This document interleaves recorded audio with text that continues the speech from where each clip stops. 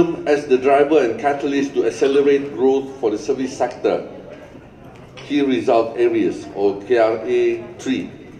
Acknowledging the important contribution of tourism sectors to the economy of the state through the service sector, the government, through the Socio-Economic Transformation Program, has approved 14 key result areas, projects and programs early this year worth Ringgit Malaysia 51 million. Out of 14 projects and programs, 2 has already been completed, 10 works are in progress, and 2 are in preliminary stage. A total of Ringgit Malaysia 11.3 million has been spent in 2017, while the balance will be utilized in 2018 and 2019. These KRA projects and program comprises of the following: upgrading of tourism infrastructure and facilities at Wind Cave, Ferry Cave, Kuching waterfront areas and Kuching heritage trails, upgrading work to the jetty near Santubong Bridge to cater for the Ramsar site, visitors, anglers as well as divers.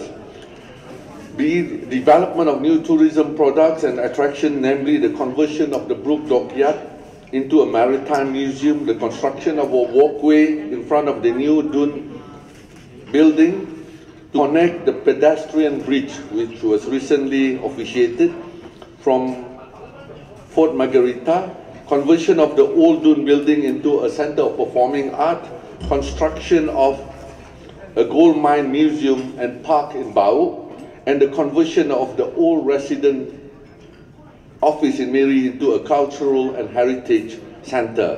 Most of these projects are expected to be completed by the end of 2018.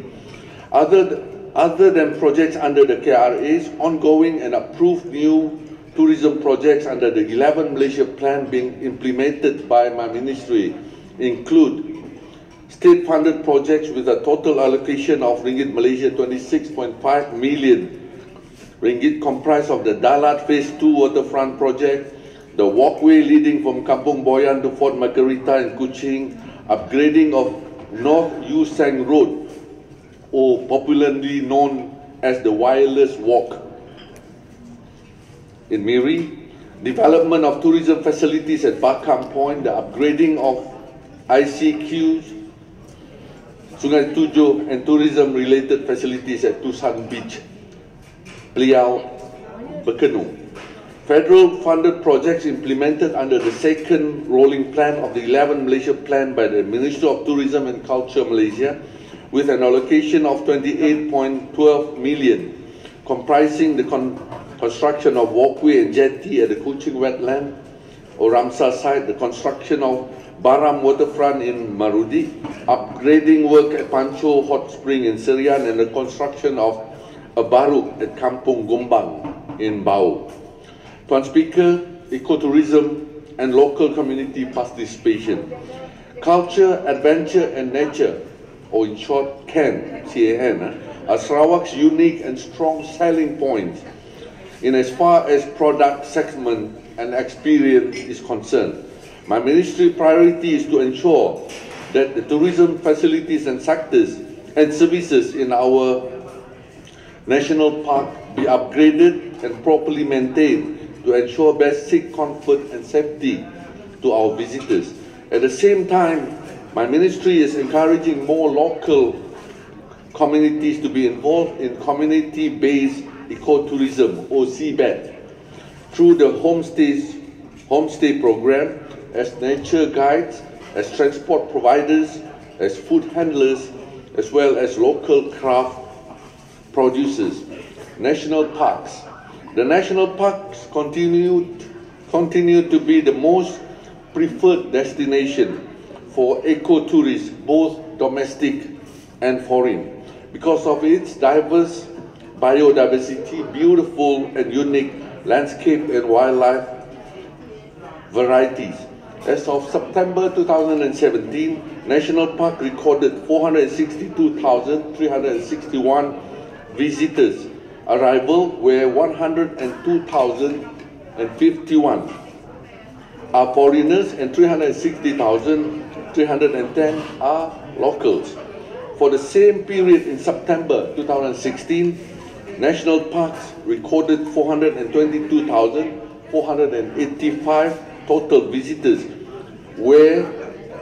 which comprised 94,263 foreigners and 328,223 locals or domestic visitors. This indicates a positive growth of 8.6% in total visitors' arrival to the national parks. National parks that recorded the highest number of visitors are Semangut Wildlife Centre, Bako National Park, Matang Wildlife Centre, Niah National Park, and Gunung Mulu National Park.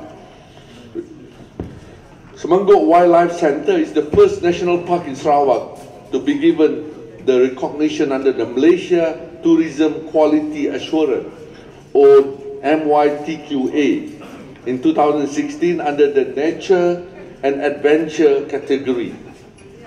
MYTQA is a recognition established by the Ministry of Tourism and Culture Malaysia to ensure compliance with certain sets of standards and quality for any given product.